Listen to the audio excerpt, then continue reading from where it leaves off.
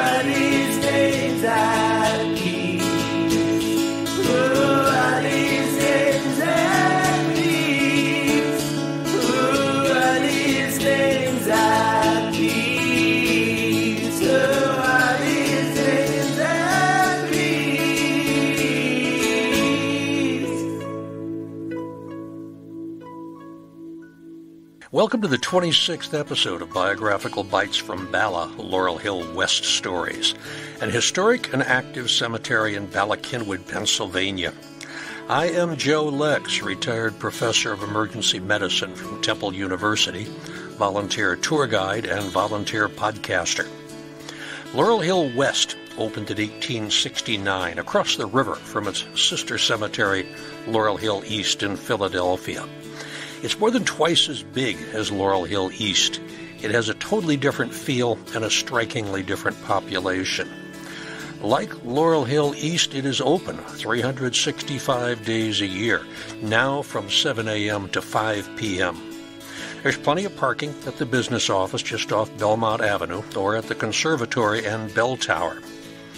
Another possibility, just come in while you're walking the Kinwood Trail. Your best bet for public transportation, take the R6 to Manayunk or a bus to the Wissahickon Transportation Center on Ridge Avenue, then cross the Schuylkill River. You'll be leaving Philadelphia, coming into Montgomery County. You go across on the Pencoid Pedestrian Bridge, then walk up Writers Ferry Road to the entrance across from the Pet Cemetery. This 26th episode of Biographical Bytes from Bala is for mid-November 2023. Isidor S. Ravdin was a surgeon who trained at Penn and then spent his entire career there, except for the time he spent running an army hospital in the China Burma India theater and performing surgery on the United States president. He even appeared as a character in a popular comic strip of his day. You might recognize his name from the building that's named for him on the campus of the Hospital of the University of Pennsylvania. It is Isidor Ravdin's story I will tell you today.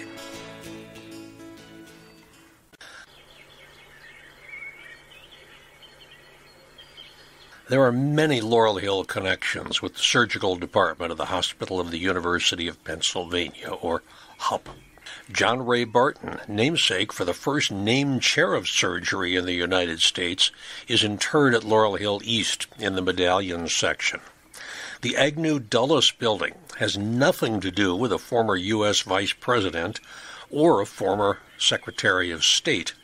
It rather commemorates the great surgeon, David Hayes Agnew, whom I talked about in All Bones Considered number 44, the James Garfield Connections, who's interred at Laurel Hill West, and horseman William Crothers Dulles, who went down with the RMS Titanic in 1912, and whose recovered body is interred at Laurel Hill East. His family donated the money for a pavilion to be named in his honor. But the main entrance to the massive medical complex, the place where you go for valet parking, is the Ravdin Pavilion. About 60 years ago, less than 2 weeks after the assassination of President John Fitzgerald Kennedy, Dr. Isidor Schwaner Ravdin put his signature on a cover letter to his dictated life memoirs. Under the heading Restrictions, this letter said, "This memoir is not to be read, and that during my lifetime no use of any kind whatsoever is to be made of it except with my written permission. that when permission is granted, this memoir may be read, quoted from, and cited only by serious research scholars accredited for purposes of research by Columbia University. And further, that this memoir must be read in such place as is made available for purpose of research by Columbia University. That no reproduction of this memoir, whether in whole or in part, may be made by microphoto, typewriter, photostat, or any other device except by me, my heirs, legal representatives, or assigns. The signature is dated 5 December, 1963.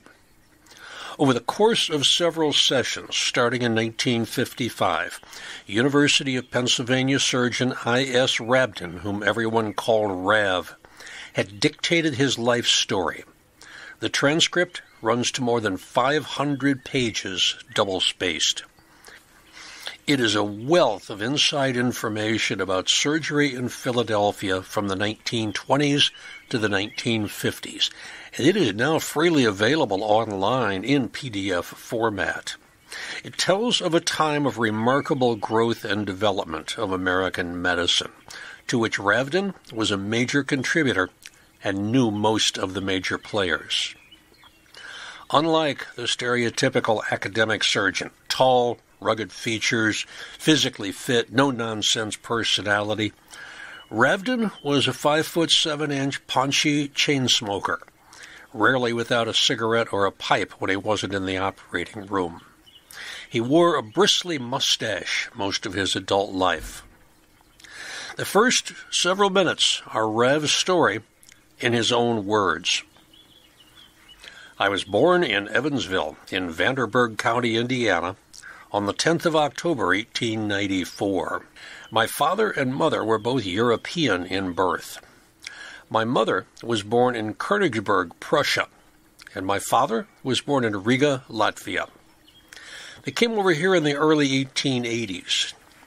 My father had had training in optometry and used that profession as a means of supporting himself while going to medical school at Memphis, Tennessee. We were, you might call, a relatively poor family, but my mother always had a very real and abiding philosophy that the Lord would take care of her family. They rarely discussed financial matters with their children present. There was nothing unusual or outstanding in my youth. One of the great delights of my childhood was a horse, which was sent me one time from Price, Utah. The horse had never been broken in, and one of the great joys that my youngest brother and I had was to break this horse in, although I sustained a number of fractures of various bones from riding that horse. I think I learned a great deal about the care of animals as the result of taking care of Prince. My experience in high school was a very interesting one. My greatest interest was in history, and I had a teacher who to me was the epitome of what a teacher should be. She had the ability to teach history and interest even those who cared nothing about the subject. The area in which I was born was largely settled by Germans. Because of my mother, we as children learned a considerable amount of German, not only from the standpoint of facility to talk German, but a good background in German grammar and in German literature, so that by the time I went to high school, I was taking advanced German, and at the same time, I was taking part in certain of the German clubs that we had in that community. My father was far from being a teetotaler. He always had a drink of whiskey, bourbon whiskey, when he came home in the late afternoon, and from the time that I was a youngster, I was always offered that I might partake in part of this. By the time, I suppose, that I was 12 or 13 years old, I did have a little bourbon whiskey with him occasionally. It was during the last year of my high school experience that my youngest brother died following an operation supposedly done for appendicitis. He was somewhat different from the rest of my family in that he was quite tall and very dark-haired, in fact, black-haired, and the rest of us were blondes. He'd had some pain in his abdomen during the period that he played football in that year, and he went to a surgeon in Evansville who thought he had chronic appendicitis, a condition which we now know just doesn't exist. He was operated on a Thursday morning and was dead on Saturday morning from peritonitis. In my senior year of high school, I was the business manager of the graduation volume, and I had through this achieved some knowledge of how such volumes were gotten together by printers, and of course how they were financed. When I decided to leave home, I went to the printers who had printed this volume to ask them whether they might have a position for me in some other part of the country. They suggested that since they also printed religious monthly pamphlets for various churches around the country, I might go to some part of the country and attempt to develop some of these religious magazines for various churches in communities that they were not already operating in. This seemed to me a unique idea, and I left my home without telling my parents that I would do this, and went to Memphis, Tennessee. While the work each day was interesting work, it was a time when all the hotels were filled with traveling men who traveled for various companies. They drank and gambled at night, and it was a rather difficult life as far as I was concerned. And as the spring came on, I kept getting more and more homesick. I decided that evening in Little Rock that I would go back to Evansville to see my father and mother. My mother, of course, was delighted to see me, but my father, who was somewhat of a Tartar, when he came home that evening, asked me whether I had had enough and was I ready to go to college. When I told him I didn't think I would go to college, he told me in no uncertain terms that I might just as well hit the road again. I thought it would be a very interesting thing if I went up to Bloomington to Indiana University just to see what it was like. My oldest brother was still there in school. I've come from a long line of doctors. My father's father was a doctor, my mother's father was a doctor, and my father's grandfather was a doctor. The only uncle that I knew was a doctor. My father was a doctor, my brother was studying for medicine. I had a deep feeling that I ought not to go into medicine, and I had a deeper feeling that if I went to college, perhaps I would drift into it. I stayed in Bloomington and took a very broad liberal arts course that spring. I remember there was a little Spanish, some German, some English, but I at first stayed away from the sciences.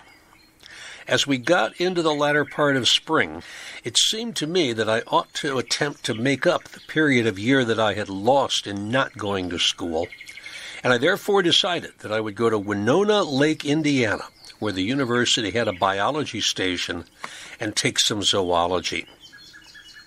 I lived in the Chautauqua area, and the rules and regulations were very strict ones. There was no drinking, no smoking. Lights had to be out at a certain time, and there was no dancing. Before I knew it, I was more or less trapped.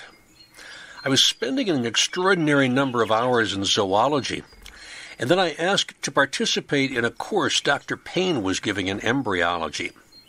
I was having a lot of fun there. I suppose a good deal of fun violating the rules of the Winona Chautauqua.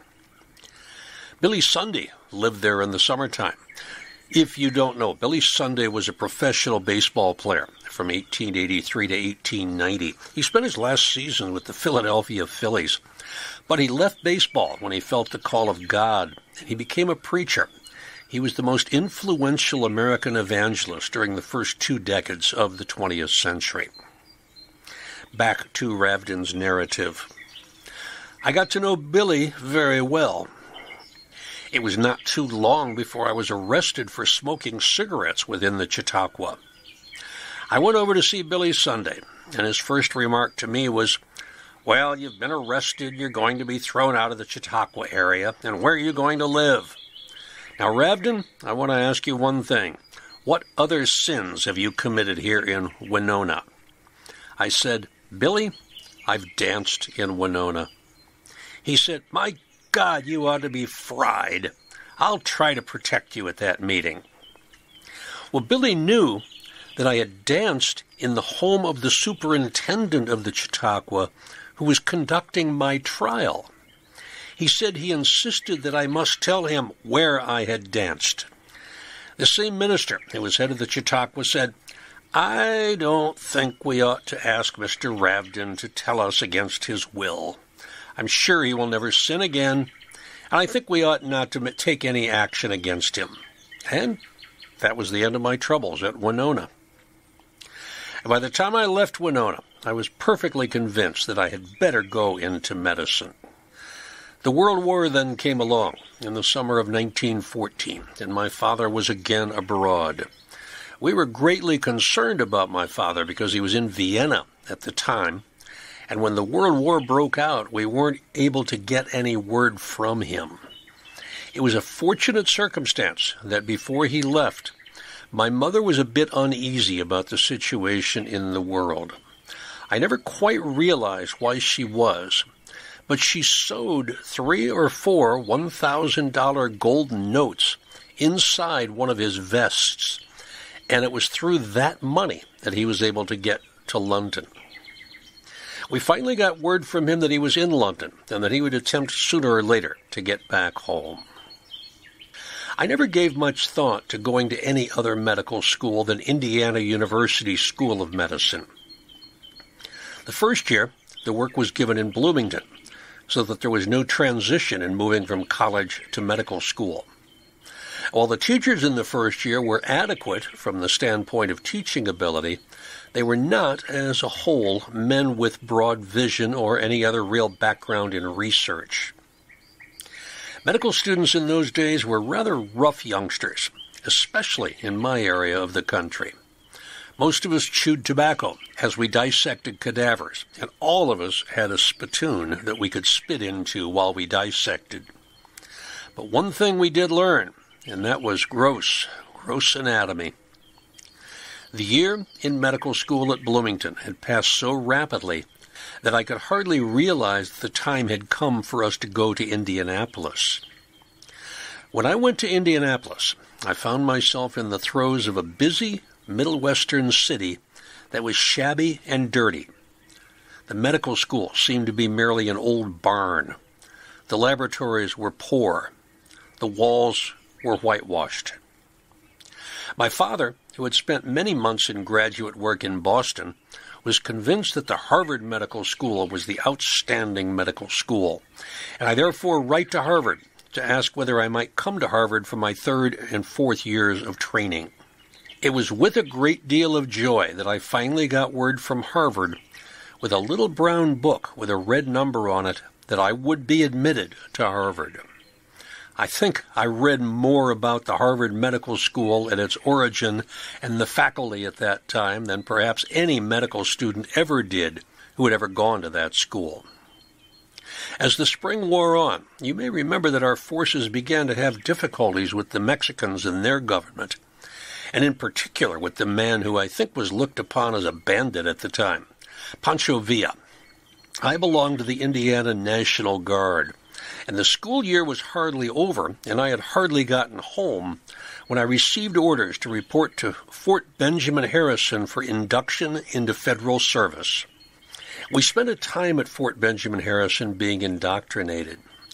I was attached to Field Hospital No. 1, the commanding officer of which was a splendid psychiatrist whom I had known in the medical school. The time came, after a short period of training, to start for Texas. We were sent down in open vestibuled cars with cane seats to make a long trip, a slow train through Arkansas to Brownsville, Texas.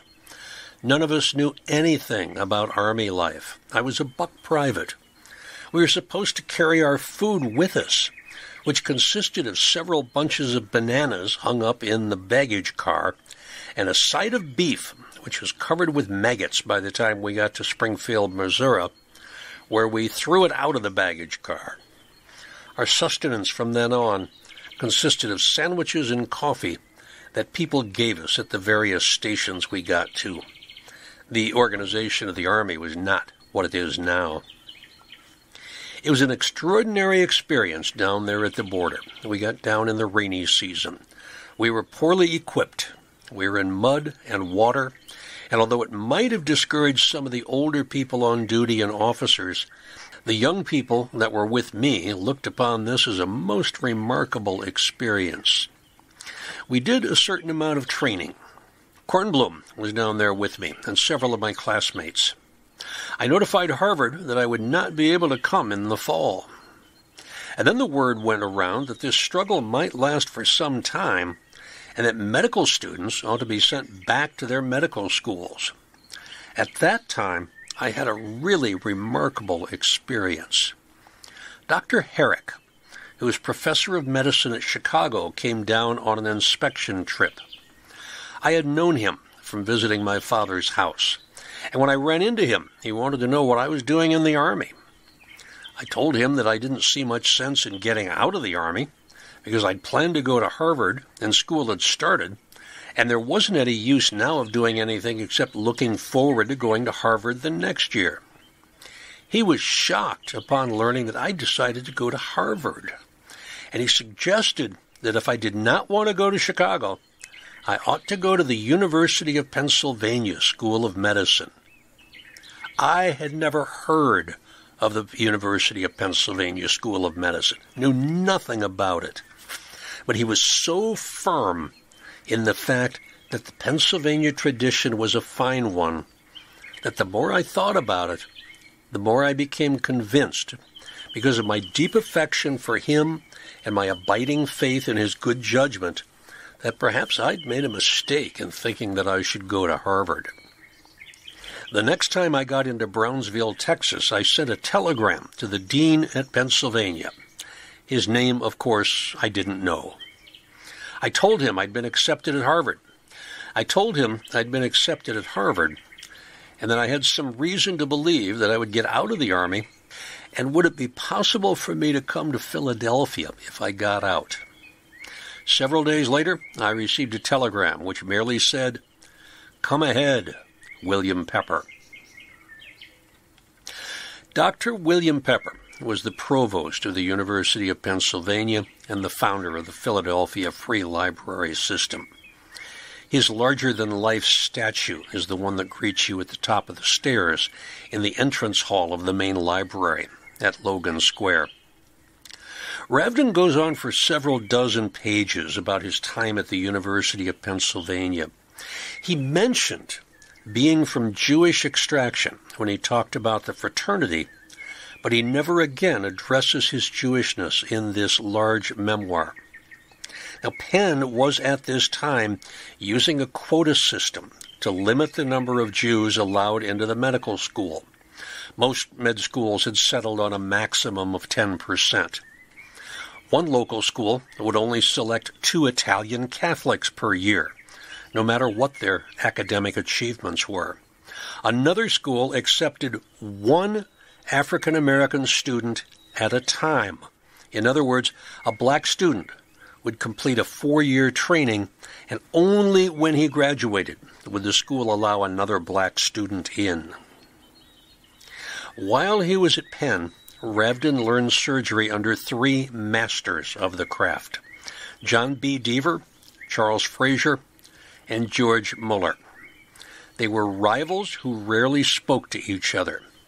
Deaver, who's also interred at Laurel Hill West, probably has the most interesting story. Through his long distinguished career at the German hospital, which changed its name to Lankenau during the Great War, Deaver performed an estimated 15,000 appendectomies, while contributing nearly 250 articles to the medical literature. He would perform as many as 25 surgical procedures in a day. Deaver's granddaughter, Sally Deaver Murray, who's buried in the same plot that he is, was an Olympic-quality alpine skier who was killed in the equestrian accident in 1963. She is a member of the International Skiing Hall of Fame, and I include her in the tour that I give of sports notables at Laurel Hill West. In 1921, I.S. Ravdin married Elizabeth Glenn, a colleague and classmate at Penn.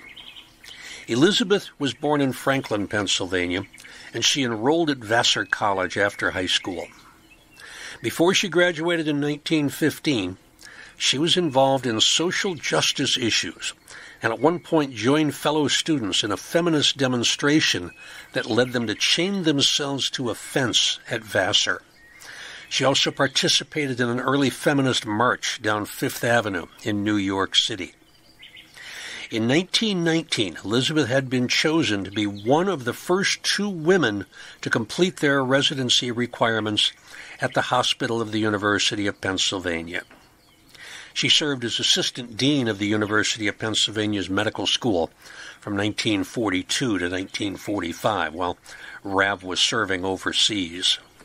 In 1927, the 33-year-old Ravdin went abroad for a year of research, where he learned laboratory techniques and the value of collaborating with basic scientists.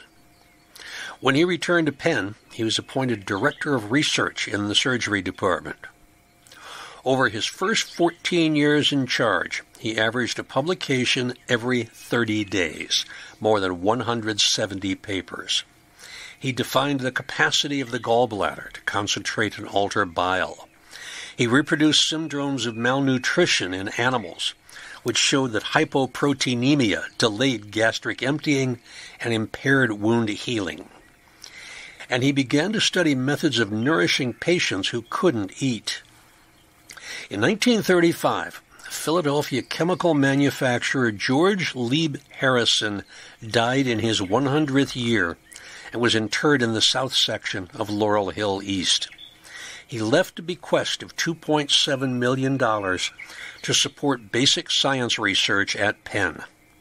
Ravdin was now funded in his surgical research beyond his wildest dreams. He stimulated his colleagues and trainees to study shock, blood substitutes, surgical infection, antibiotics, and wound healing.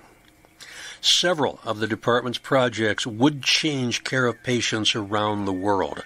John Gibbon, who worked in the Department of Surgical Research from 1935 to 1942, demonstrated in animals the feasibility of cardiopulmonary bypass.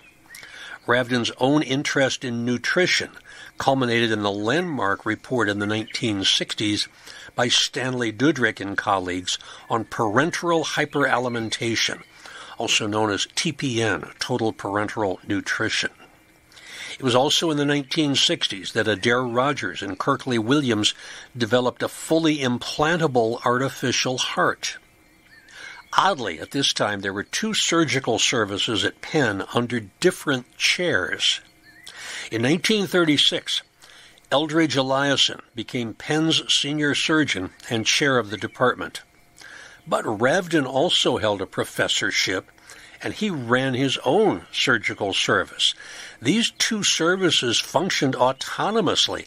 They selected and trained their own separate group of residents. Eliason was a technical virtuoso who encouraged his residents to concentrate on operative skills. Ravdin trainees learned the science of surgery, and they became the country's leaders in academic surgery. The money was a point of enmity between Eliason and Ravdin, as Eliason had no access to the Harrison millions for his section. In 1940, when Ravdin developed acute cholecystitis, the relationship between the rival surgeons further deteriorated when Ravdin chose one of his trainees, Jonathan Rhodes, to perform his surgery, despite Ravdin having summoned the great Alan Whipple from Columbia University. Eliason and Whipple were assistants to a man who had finished his residency only the year before. As was typical for him, Rav wanted to direct the procedure himself, which, since he was awake under spinal anesthesia, he began to do. Whipple is said to have exclaimed, "Rav, scrub up or shut up." It was World War II that made Ravdin's career. After his time in the Great War pursuing Pancho Villa with Blackjack Pershing and George Patton, he felt ready for anything. It was during that time that he learned to chew tobacco, because on night patrol, cigarette smokers were more likely to get a sniper's bullet between the eyes. On 8 December 1941, the day after Pearl Harbor was bombed, Secretary of War Henry L. Stimson and Secretary of the Navy Frank Knox both contacted Rav to fly to Hawaii to report on the care being given the wounded. He carried with him a large supply of albumin, a jar of the new drug sulfanilamide, and a bottle of Jack Daniel's whiskey, none of which he feared would be readily available on the island. What he found? The care being given was excellent. His next assignment was to recruit and staff an Army hospital, largely from Penn personnel, for the CBI, the China Burma India Theater. He would oversee the entire operation. Rav left his wife and 3 children behind at their 2015 Delancey Street home, and he placed Dr. Jonathan Rhodes, the man who had done his gallbladder surgery, in charge of the research laboratory at Penn. He took his unit to Lado, a town near the border of India, near enemy-held Burma.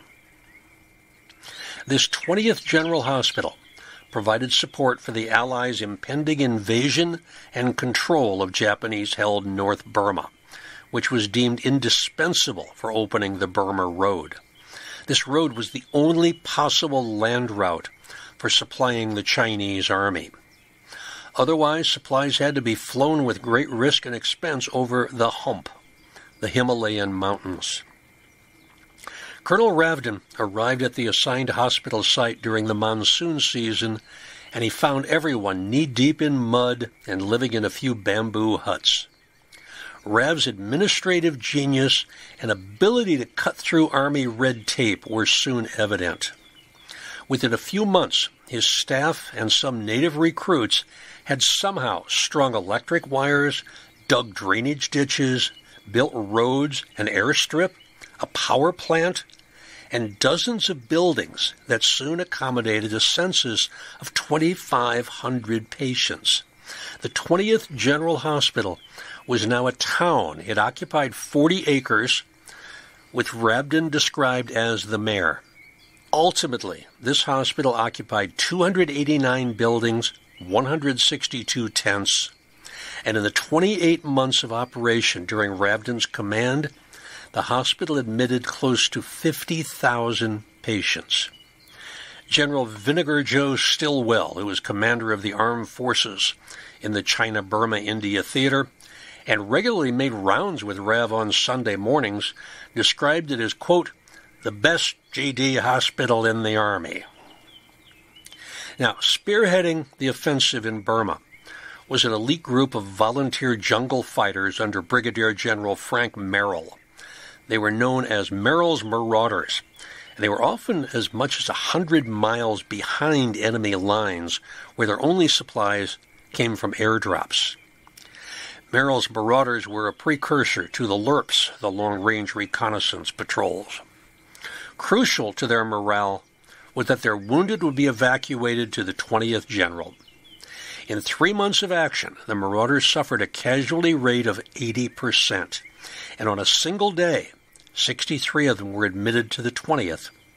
Merrill himself was hospitalized twice. Merrill and Rav became lifelong friends, and it was Merrill who would deliver the star that would make Colonel Ravdin the only general to command an overseas hospital in wartime. 10 years later, Rav got his second star and became the only person on non-active military service to be promoted to Major General. In appreciation for his long service, both in his role as a soldier and as a consultant, the military awarded him the Legion of Merit and an oak leaf cluster to his Legion of Merit. When the war ended and General Ravdin started for home, he was asked to succeed Eliasson as Penn's chair of surgery. He accepted only on the condition that he become the one and only surgical chief. There was to be only one surgical service, and Ravdin would call all the shots. He was also appointed as the John Ray Barton Professor of Surgery. following in the footsteps of other Laurel Hill West residents David Hayes Agnew and John Blair Deaver. Soon, he had become commanding general of the University Hospital and School of Medicine. Men who had worked with him in India were now the dean of the medical school, chairman of medicine, chief of neurosurgery, ENT, ophthalmology, plastic surgery, and thoracic surgery. His general's flag was always on his desk. The reputation of Penn Medicine and Ravdin rose together.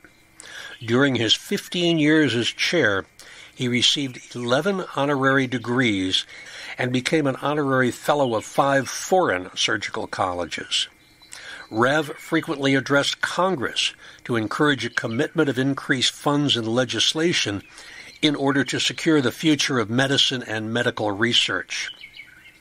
On 9 June 1956, a national crisis brought Dr. I.S. Ravdin to national attention.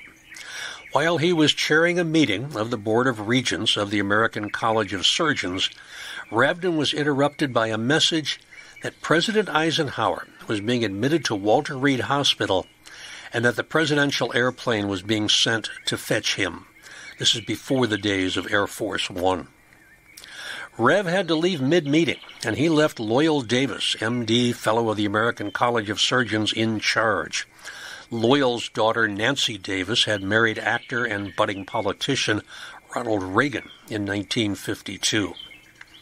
On 8 June, Ike had entertained Bob Hope and Jane Powell at the White House. But shortly afterwards, he developed severe abdominal pains followed by bilious vomiting. Eisenhower had no appendix, as he'd undergone an uneventful appendectomy in 1923. The month before this event, he'd been diagnosed with Crohn's disease, a condition the medical world was only starting to understand. After he examined the president, Ravdin advised immediate surgery for bowel obstruction. At 2:20 a.m., Rav assisted Walter Reed's chief of surgery, General Leonard Heaton, and Eisenhower underwent successful surgery. Heaton and Rav had met at Pearl Harbor, and Heaton would later serve as Surgeon General from 1959 to 1969. When they got into Ike's belly, they found 30 to 40 centimeters of thickened, indurated, contracted terminal ileum, but no active inflammatory bowel disease. Rather than resect the diseased bowel, they bypassed the obstruction with an ileocolostomy. Rav and Eisenhower became friends, which increased his stature in the public eye. Photographs of him appeared in the newspapers with celebrities like Gregory Peck, Noel Coward, Lyndon and Lady Bird Johnson, Pope Pius XII. In 1956, he was awarded the Philadelphia Award, one of the highest honors which can be given to a Philadelphian. Other winners you've heard me talk about: Leopold Stokowski, Catherine Drinker Bowen, Marian Anderson, Dr. Chevalier Jackson, and Hilary Koprowski. Sister Mary Scullion, many others whose names you would know. Now, while he was in the operating room, Rav was fast and sometimes unpredictable, impatient with his assistants whom he sometimes banished or scolded for presumed infractions, only to reinstate them minutes later and praise them for reasons equally obscure. Outside the operating room, he was warm with a disarming sense of humor. His residents and faculty both loved him and feared him, and he protected and cherished them and used his tremendous political influence to foster their academic careers. Famed cartoonist Milton Caniff, author of the nationally distributed comic strip Steve Canyon, also became his friend. In October 1957, Rav showed up in a Sunday color comic strip as a brilliant clinician who was caring for Poteet Canyon, Steve's ward and distant cousin. She was being treated for the little-known condition at that time of anorexia nervosa. Caniff had met Rav during a trip to Philadelphia where he was supposed to give a talk for the Boy Scouts. He came down with a virus infection and was treated at Penn, where he developed a friendship with the character known in the comic only as the Man. but the illustration looks exactly like Isidor Ravdin. After 15 years as department chair, Rav moved into the office of the university's Vice President of Medical Affairs, where he concentrated on raising funds for buildings. One of the buildings was named the I.S. Ravdin Institute. In 1959, he became responsible for all aspects of medicine at the university. This included dentistry, veterinary medicine, nursing, and all other allied medical fields. He was instrumental in reorganizing the Department of Gynecology and Obstetrics at Penn. He was continually called upon for advice regarding applicants for top university medical posts, both at the university and elsewhere. Not only did Ravdin make it his mission to build the University of Pennsylvania into one of the finest medical centers, but his ideas and professional consultation helped shape medical centers across the country. He was even active with other area hospitals: Graduate Hospital, Pennsylvania Hospital, Mercy Douglas, Jefferson, Temple. Rav and his wife Elizabeth were married for more than 50 years. They had 3 children together. Dr. Robert Glenn Ravdin, 1923 to 1972, was with them in the family plot. Robert did his undergraduate work at Harvard and then went to medical school at Columbia. He was serving as chief of cancer chemotherapy at Penn when he suddenly died at a social event at the Union League when he was only 49 years old. Elizabeth Ravdin Burgess, 1927 to 2007. She spent many years traveling with her husband, Donald Clayton Burgess, as he served as ambassador to several Middle Eastern countries. After Donald's retirement, Elizabeth served as a volunteer for the local fire department and became an EMT. William Dickey Ravdin, 1928 to 2014. He attended Swarthmore before taking on an administrative job with SmithKline & French, pharmaceutical giant. He also served as president of the Board of Trustees for People's Light, the professional nonprofit theater company in Malvern. Although medicine was at the heart of Ravdin's life, he actually made time for civic activities. He served as trustee and benefactor to the Philadelphia Museum of Art and the Rosenbach Foundation. He established the Ventnor Foundation to bring German doctors to the United States for training. He enjoyed a lifelong relationship with the Meade Johnson Company in Evansville, Indiana, and served as its director and as a member on its scientific advisory board. It seems implausible that Ravdin had any time for personal interests, but he developed hobbies and he pursued sports. His chief sport was deep-sea fishing. His hobbies included the collection of Civil War Revenue Department stamps. His most prized stamps were those purchased from the collection of Franklin D. Roosevelt. And Rav and Elizabeth grew all varieties of holly, including English, Japanese, and Chinese holly, at their second home in Bucks County. Isidor S. Ravdin died only a few months after his oldest son, on 27 August 1972. He was so loved and respected that his memorial services were conducted in the Irvine Auditorium on the Penn campus. He was laid to rest in the Skytop section of Laurel Hill West. That's across Writers Ferry Road from the bulk of the cemetery. Elizabeth outlived him by 12 years. She died in 1984. And now, if you go to the Hospital of the University of Pennsylvania, you will more than likely enter the building through the Ravdin Wing on 34th Street.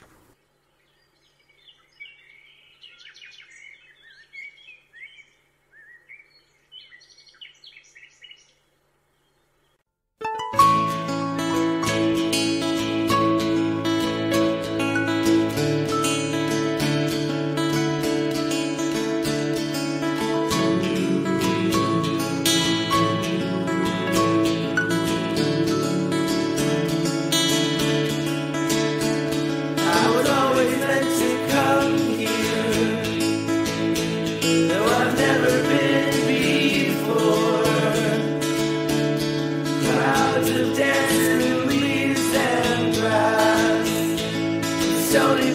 that are covered with board.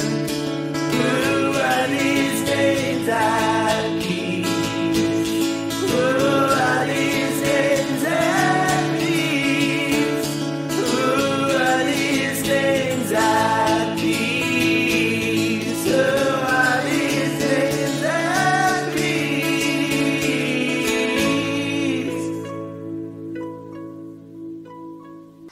The December episode of All Bones Considered, Laurel Hill Stories number 57, is called Murder Most Foul.